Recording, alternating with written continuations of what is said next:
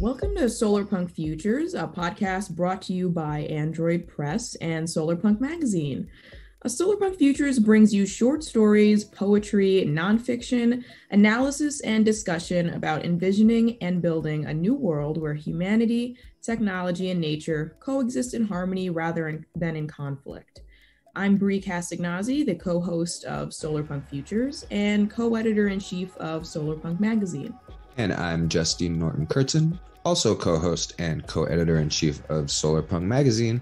Welcome to Solarpunk Futures.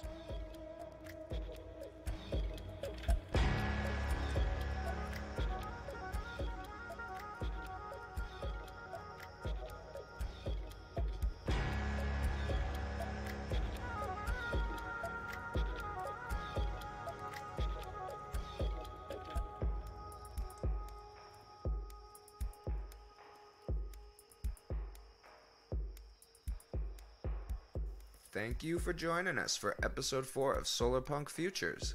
Unfortunately, my co-host Bree isn't able to be with us here for this episode, but she'll be back for episode 5, and we've still got a really great show for you today. In a little bit, we're going to have a great discussion about carbon capture, reforestation, and solarpunk art. But before we get to that, we want to update you on our Kickstarter campaign. It's been a really exciting month with this campaign. It's going amazing. We're only $1,300 away from having all 6 of our 2022 issues funded. And we're holding out hope that we will end even higher and hit our bonus issue stretch goal. We've got 5 days left in the campaign, so there's plenty of time for us to get there. We have a lot of really cool perks that are still around, including climate action sticker slap packs, seats in our utopian world building workshop, annual subscriptions to our magazine, of course, an online meet and greet with amazing science fiction and fantasy author Nisi Shaw, and quite a bit more that's still left. So get over to our Kickstarter campaign before your chance is gone. You can get there from our Twitter page, from our Instagram page. You can get there from our website, solarpunkmagazine.com. However you get there, get over there before it's too late. Well, moving on, we've got a piece of news that we are really happy to share. Our publisher, Android Press, signed contracts this past weekend for a 2-book deal with author and editor Phoebe Wagner. Wagner edited the seminal solarpunk anthology Sunvault, Stories of Solarpunk and Eco-Speculation, published by Upper Rubber Boot Books. She also has a forthcoming anthology with West Virginia University Press that's titled Almanac for the Anthropocene, a compendium of solarpunk futures. Her short story, Children of Asphalt, was published earlier this year in the Multi-Species Cities anthology that was released by Worldweaver Press. We're really excited about this, if we didn't say that already. Both of the books are going to be solarpunk projects, so we will be sure to keep you updated about what's going on as more information becomes available. In other new book news, according to Publishers Marketplace Deal Report, climate fiction author Sim Kern recently signed a 3-book deal with Stellaform Press. The young adult trilogy will kick off in the fall of 2022 with the novel Seeds of the Swarm, in which college students discover a terrible secret about the future climate tech they're researching, and they turn on the school's billionaire backers. Sounds good to me. Sounds like a fun book. Sounds like something we should keep our eye on, and we're going to. Don't worry about that. Like the other news we've had, we will keep you in the loop as we are able to get more information about these cool projects. Okay, well, we're really excited about our discussion today. We are going to talk now with Yishan Wong, who is the founder and CEO of Terraformation, a Hawaii-based startup dedicated to solving climate change through accelerating native forest restoration worldwide over the next decade. Prior to Terraformation, Yishan was the CEO of Reddit, and he's held various engineering and management positions at both Facebook and PayPal. Yishan, welcome to the show. How are you doing today? So far, so good. It's a Friday, so I can't complain. And Well, thanks for being here on the show with us. We're really excited to talk with you. So let's just jump into it. I guess let's start by just talking about when and how you first became aware of Solarpunk and like the whole phenomenon. Well, I don't know when I found it. It wasn't like a moment of discovery. I've sort of been aware of it as a genre. It's one of those things where you're aware of something and then later you're aware of the name for it, right? Right? You have these visions of the future. And I had noticed, right, like as a kid who had read a lot of science fiction and grown up with films and books and whatever, that I had in fact noticed that around the turn of the century, sci-fi media and depictions of the future became decidedly dark. And at first it was like a kind of welcome change I'd noticed, right? Because like, I think the last great sci-fi trend was like the Star Trek Next Generation. That's still really like utopian, right? That's like, hey, we've evolved to be these great people. Like we don't have money or whatever. Right. And then around the turn of the century, I love being so old that I say the turn of the century. There were these like gritty depictions of the future, and people were like, "Oh, that's so original, right? It's no longer about this like perfect utopian future." It's sort of confronting the gritty reality of human nature, right? And so there are a few of those, and I noticed that. And then like it just stayed that way. I mean, every movie, new thing that's produced about the future is always it's like this dystopian thing. Yep. Right? Like, I don't know if people remember like the 90s or something. There was like Stargate, like SG-1. Oh yeah, totally. Even that was still like pretty positive. Sure. Right, that was like, okay, we're fighting like whatever aliens or whatever, right? But that was still positive. But now it's just like everything in the future is bleak, and we're facing down like the worst aspects of our human nature. We just have better computers and lasers, right? and after a while, that became the whole thing, right? And so now positive depictions of the future they were either relegated to be naive, or like maybe childlike, right? Like, like cartoons. But that's something that was like missing. I think there's a younger generation that's grown up and all of their sci-fi media has been negative. Right. To them, they've never known this era of sort of bright, forward-looking depictions of the future.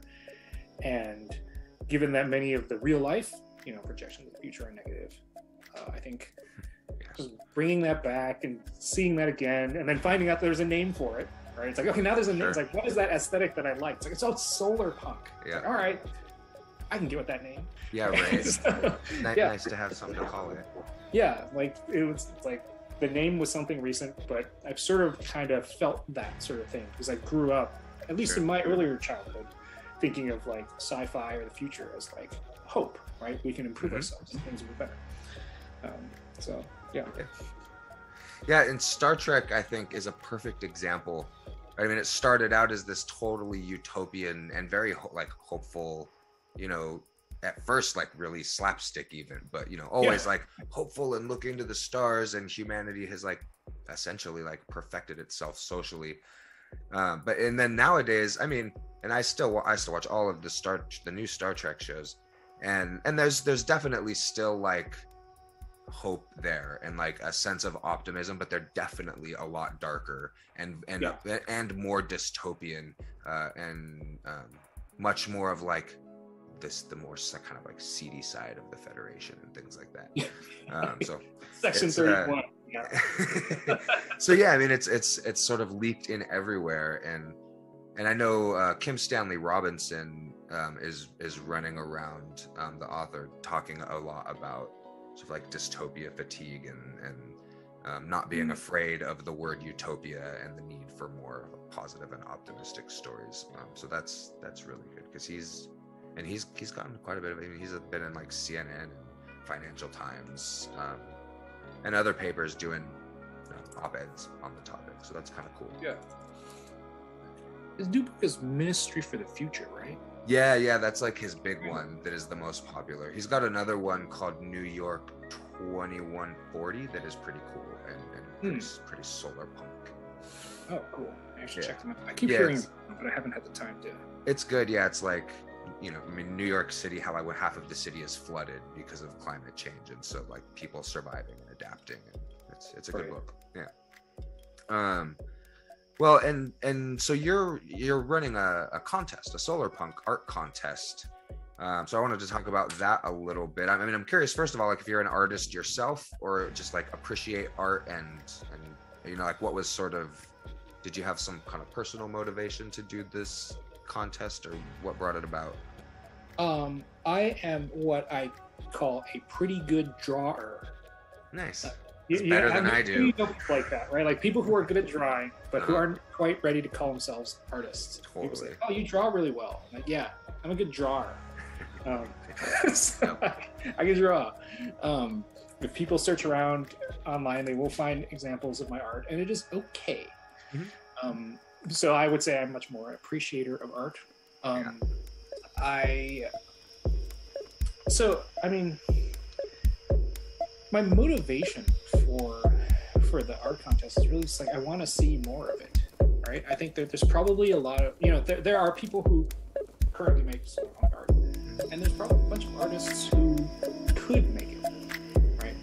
Sure. Or familiar with that, and you know, I wasn't able to like make it a huge prize, so I just like did what I could, and hopefully it will motivate some people to make solarpunk art. I would like to be able to pay people well for it, right? Because this could push the movement forward. I think. Sure. I think it's really important just to have visions of the future that are optimistic. Because you know people are really compelled by, like, if you know the future can be like this, you will consciously or subconsciously work towards it, right? You have to see it.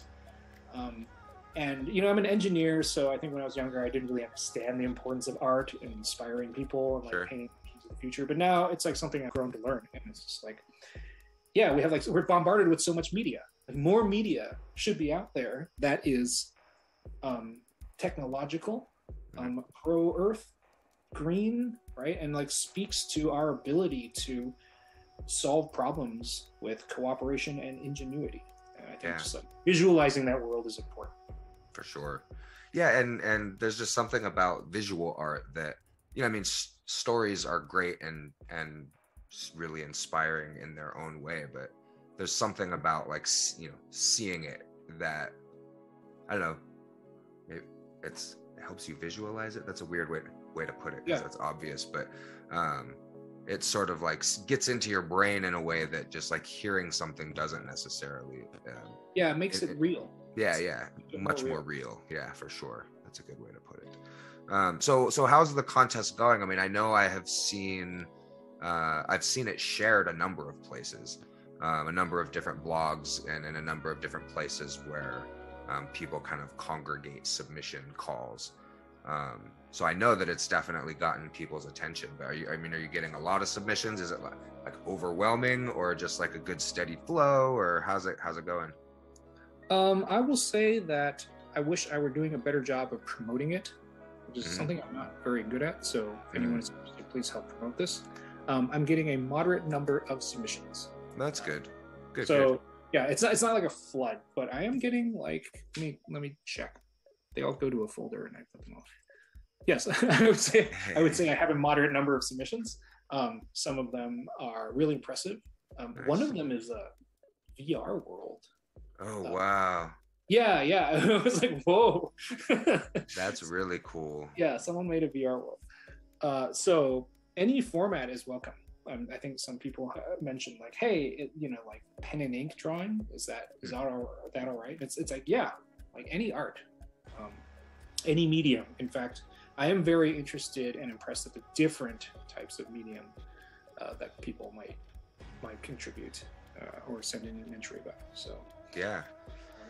The VR thing, wow, that sounds really awesome. Yeah, I do think that that's a really promising, like I have noticed many of the VR games and worlds that depict the future are definitely dystopian. Sure. A solarpunk themed VR world would be incredible. Yeah, for sure. I'm ready for that. I mean, I guess so this will air a number of days, a good week before the contest ends. So as quickly, not quickly, but are there any other guidelines that you want to like throw out there for people to be aware of if they're thinking about submitting something other than what you just talked about? Yeah, I am actually considering like extending the deadline. Oh, that's nice. I don't know. I'm just really interested in people's creativity. Uh, so far, it's just when a lot of times people ask me, "Hey, can we do this? Like, can I send more than one submission?"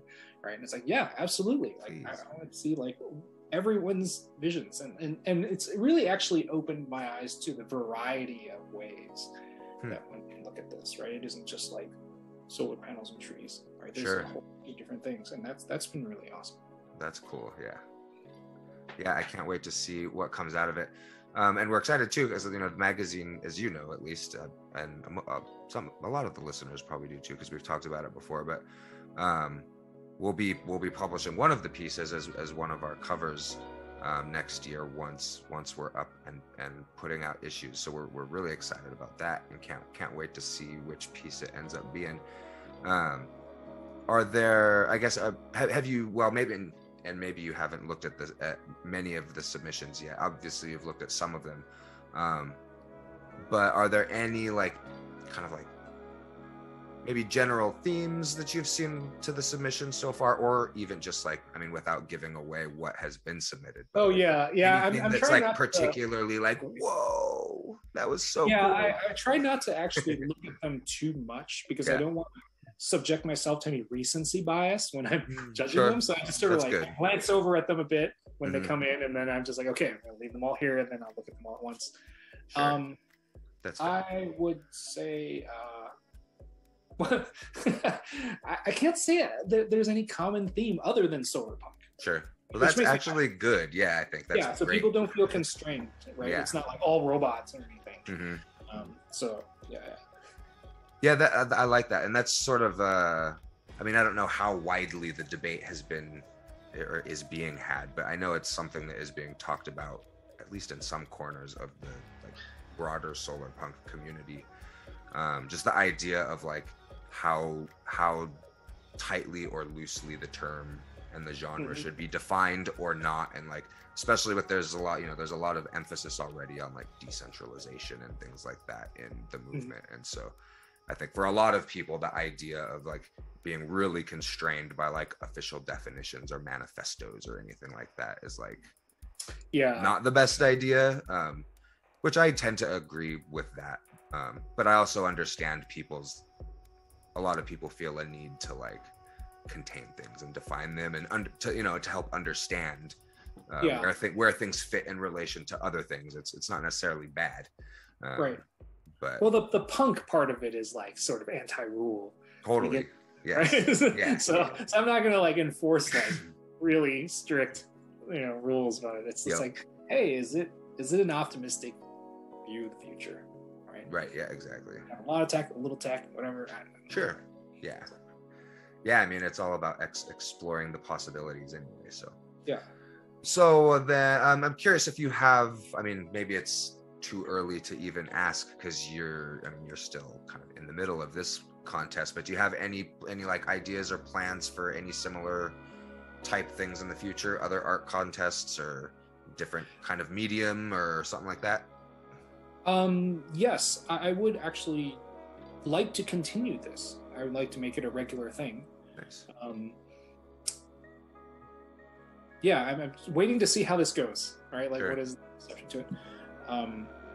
And because I did find when I announced it, there were a lot of people who are not artists who were just very supportive of this. All right, they're all the people who donated prize money. Sure. Right? Yes, this is what I want to see. My friend Diego, who runs Pachama, is a really big Solarpunk fan, and he's like, yeah, we need more positive vision of the future. I think there's a lot of people who support this and want to see more of it. So I think what you said about dystopia fatigue is real. I'm tired of things being crappy. Yeah. Right? So, and I like that phrase because I like dystopian stories. The Matrix is one of my favorite movies, and dystopian stories too. They have a lot of them have that element of hope. There's people fighting against the evil corporate, whatever it is, or the alien overlords or whatever it happens to be. But it's still just not it doesn't have that super optimistic undertone, that Solarpunk has. But anyway, sorry. Yeah, like when the first gritty sci-fi first started, that was like now we're addressing some realities of human nature. And I think that that is important. It is. I actually sort of think that like DS9 was like a really good balance. If we're gonna like nerd out about the Star Treks, right? Like they were like, it was kind of gritty, but they were still the Federation trying to be good. Yep. Right? Right? Yeah. Now that's my language for sure. That's my favorite Star Trek series. In fact, you can't see it because it's blurry here, but I've got a big, huge poster of Cisco in the station on my wall behind me. Whoa, okay. That's yeah. A 45-year-old with posters on his wall. But yeah, it is. I mean, it's definitely took a darker turn from the Next Generation in the original series. And it's, I mean, it was also really cool because it was sort of, I don't know, there may have been a show that did it before them, but kind of the beginning of like long form storytelling in TV, like with the second half of the series where they had the big long Dominion War arc. Yeah. So it was a groundbreaking show. I could do a whole yeah, we could go on hours on that. So yeah, I mean, I think that's I mean, anything else that you want to say about the art contest? I want to talk to you some about the company that you started somewhat recently, at least. But I mean, anything else you want to say for folks about the art contest? Spread the news to as many artists as you know, and definitely encouraging submissions. So yeah. Yeah, definitely. The world wants to see your art. Yeah, right. We do. Yes, seriously. There are people hungering for this. Yep. So we'll definitely be plugging it quite a bit in the next couple weeks. I mean, even if you end up extending it. But yeah, we want to see it do well. So, okay. Well, so you have this company called Terraformation that is doing some pretty cool stuff. And generally speaking, from what I've gathered, the mission is essentially helping to reforest a ton of land, like a billion acres, to help avert climate change through climate capture and sequestration. But it's like more detailed and involved in that. What is it that Terraformation is doing in like the reforestation world, and like the role it's seeking to play in that process? Okay. So from a practical, immediately applicable standpoint, if you want to draw down carbon and you want to do a lot of it, the answer is clearly trees, or more precisely, restoring native forests, by which you begin by planting, anchor species of trees. So it comes back down to planting trees. You just have to plant the correct species, and there's all these things you have to do. And you have to do a lot of it. And I'm focused on that because, like, I'm also a very practical engineer, right? It's like, how do I really solve this problem, right? And so it isn't really about, well, in theory, we have this proposal or whatever. It's like, okay, I want to start solving the problem right now. Yeah, right? what'll work. Remove CO2 molecules from the atmosphere. So that's by far the most cost-effective solution, and it's the most scalable, and you can do it right now. Because I think with climate, actually, people forget that climate investments or climate solutions aren't just a matter of lost opportunity cost if you wait. It's actually debt, right? Like the planet is warming, right? If you do something that you can from now, it's warming. So the problem's getting worse over time. So starting now is much more important than it normally would be for other projects. And many organizations and people already do understand this and are working on it. Right, there are projects planting millions of trees now.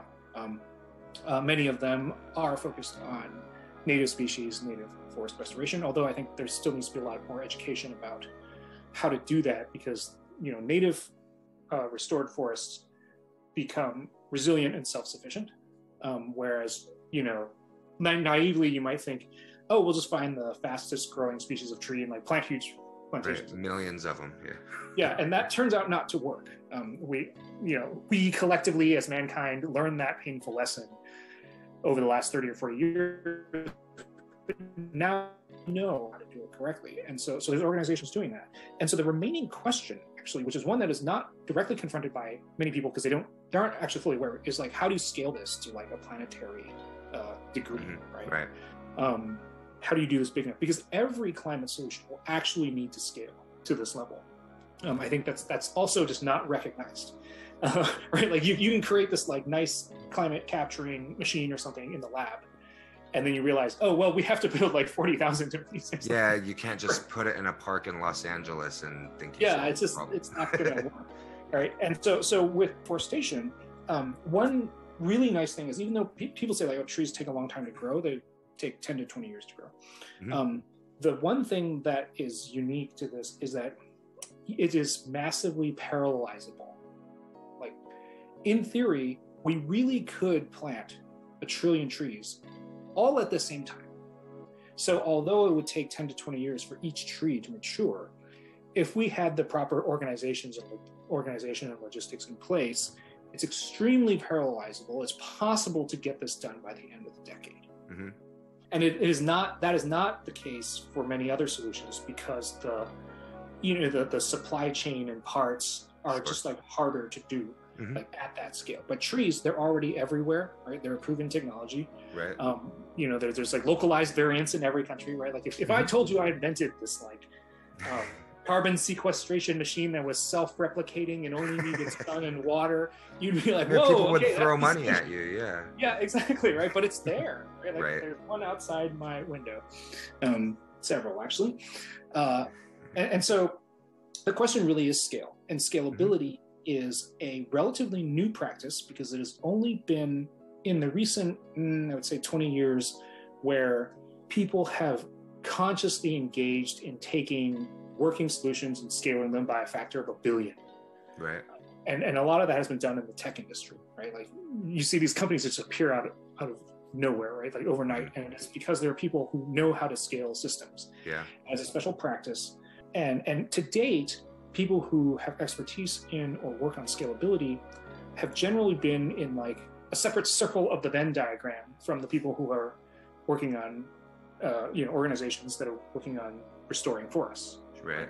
That have scaled, they have actually become very large, but they've scaled somewhat slow. Right? And so what we're trying to do is apply the practice of scalability to accelerate this worldwide effort. And so an important thing there is, we are not going to do it ourselves, right? Like often our mission statement is like, plant 1 trillion trees, right? Right. But this company is not going to do it ourselves. What we want to do is make it so that everyone together can do this, and we help identify scalability bottlenecks beforehand, overcome them, so that as more and more people are getting involved, people are doing more and more, we don't hit a wall.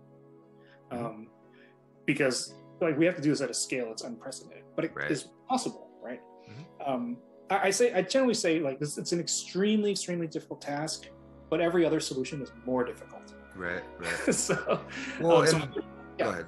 Yeah, well, and there's something about this too. I mean, it's a very Solarpunk solution, I think, in the sense that it's really community oriented, right? And it recognizes that like one person or one company can't necessarily just come in and solve the problems or be the superhero. That like it's a global problem, and it's really going to take all of us cooperating and working on the solution together, and each of us has our part. Mine might be planting some trees, while yours is building seed banks or whatever it happens to be, but we all got to be in on it together, or else it's not going to work. This is I do sometimes say this is like the most inclusive climate change solution.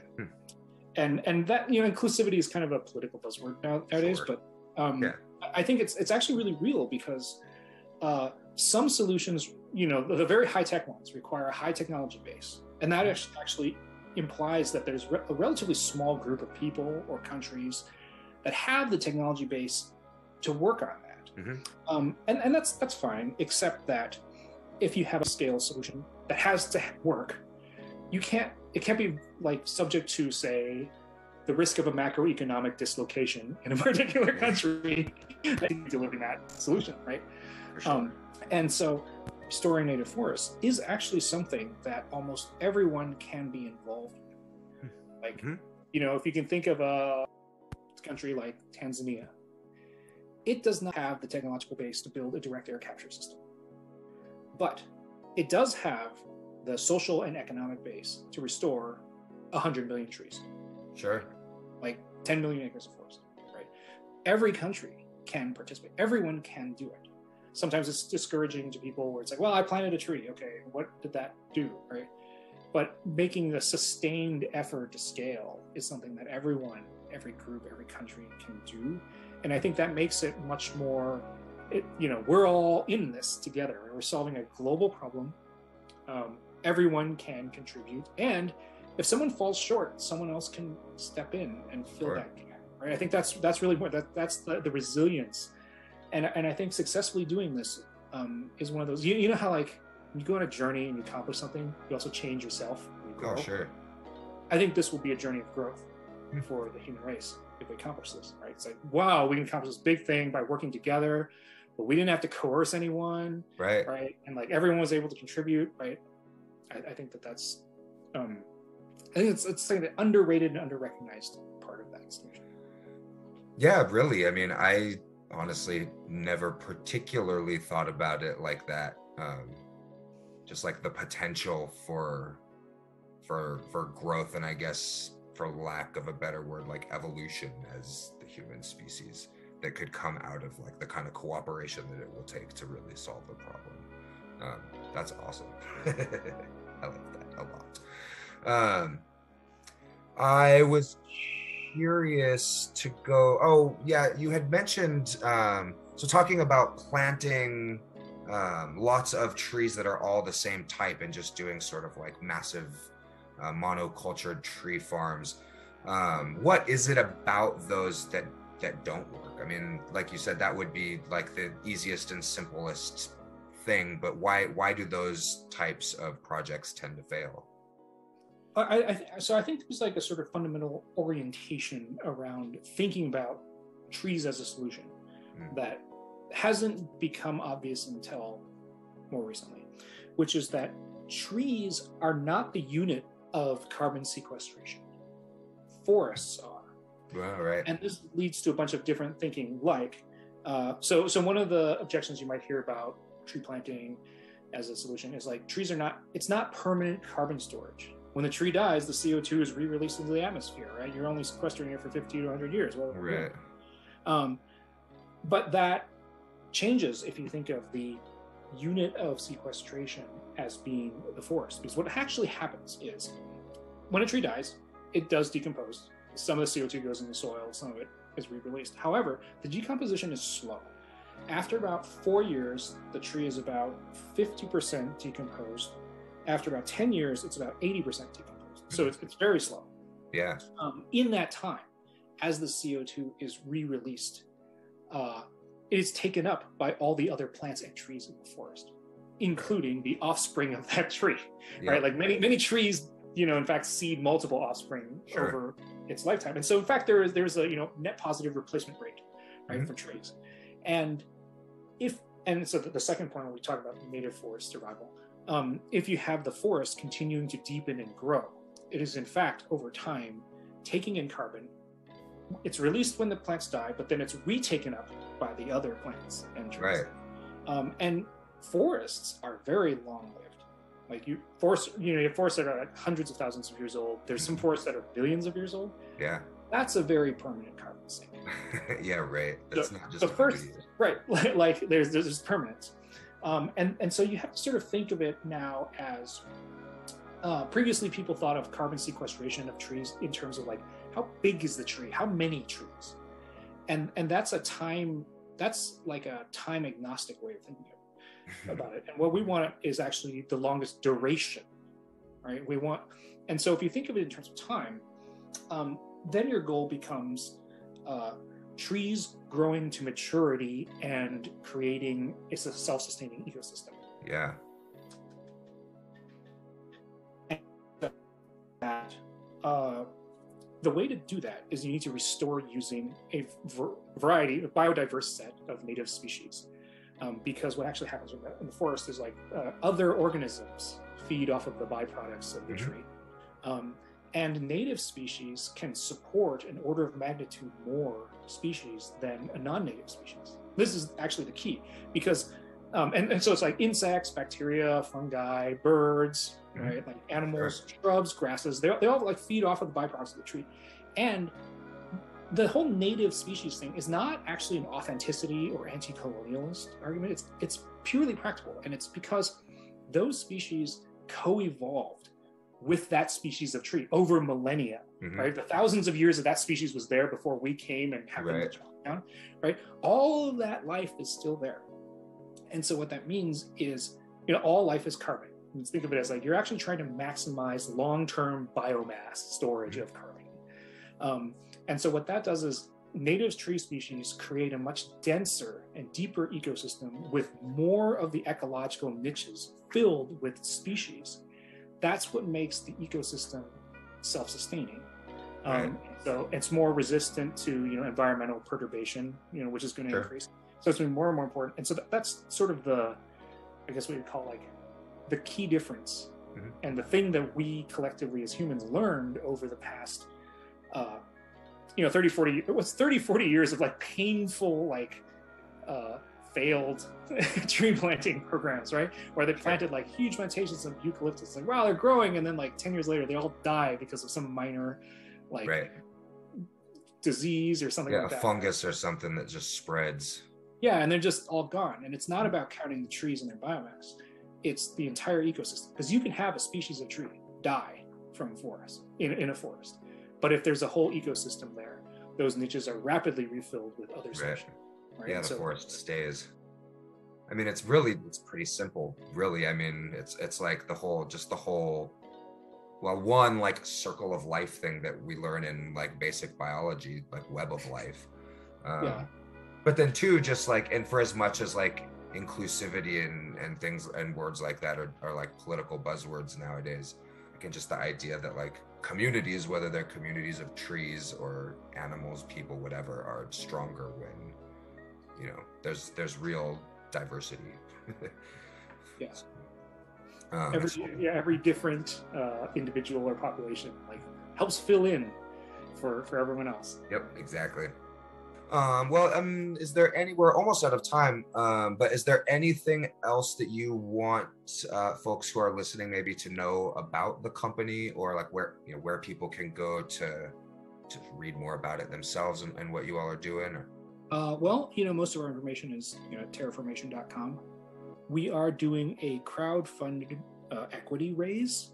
The securities laws recently changed so that startups can raise money from non-accredited retail investors. And I think that's really good. And some companies use it just because they want to crowdfund. In our case, we received a lot of institutional venture investment. However, we also believe that climate change is everyone's problem. And everyone, many people want to participate, but also if we are successful, we would prefer for that to be shared amongst a much, much larger group of people rather than just wealthy institutional investors. And so we're doing this crowd raise for a portion of the equity at the same terms as our recent Series A raise. So that's also something you can find on our website. Yeah, that's cool.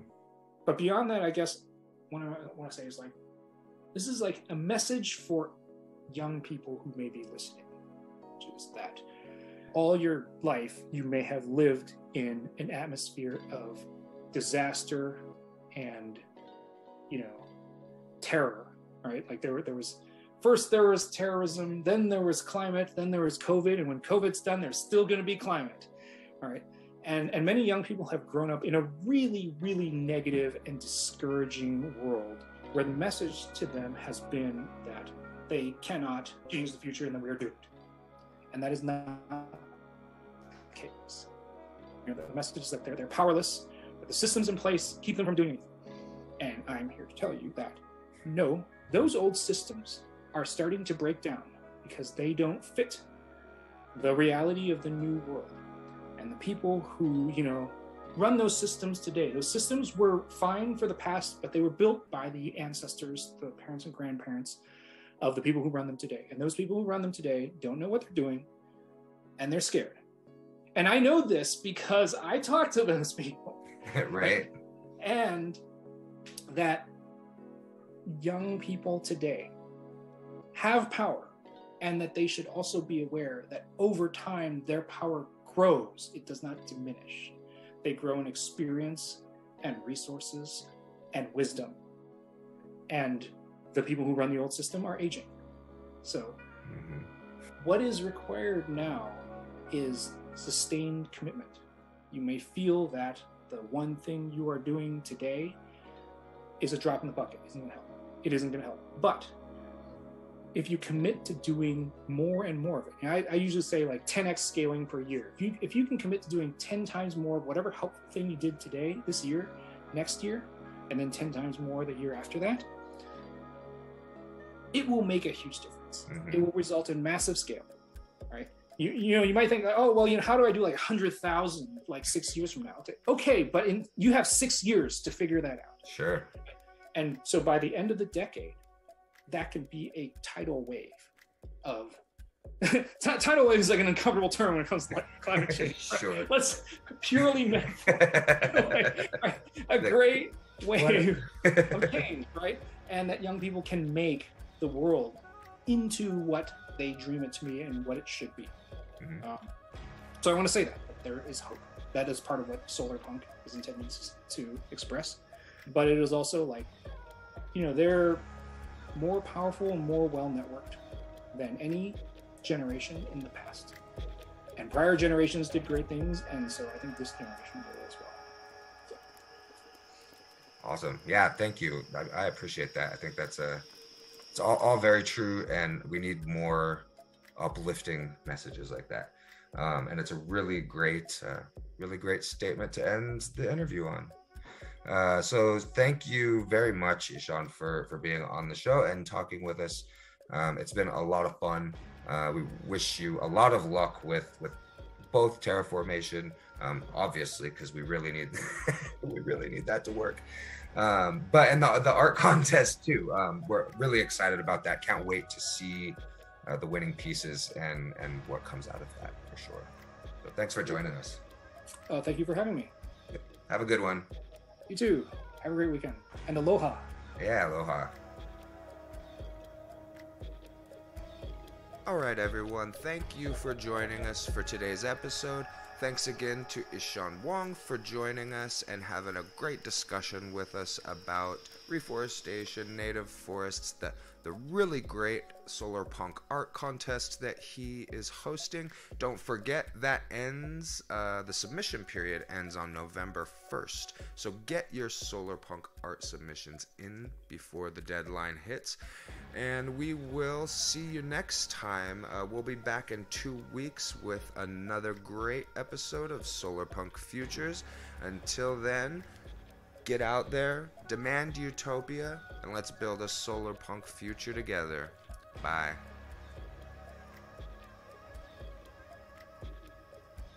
You've been listening to the Solarpunk Futures podcast, a production of Android Press, brought to you by Solarpunk Magazine. To hear more episodes or learn more about Solarpunk Magazine, visit www.solarpunkmagazine.com.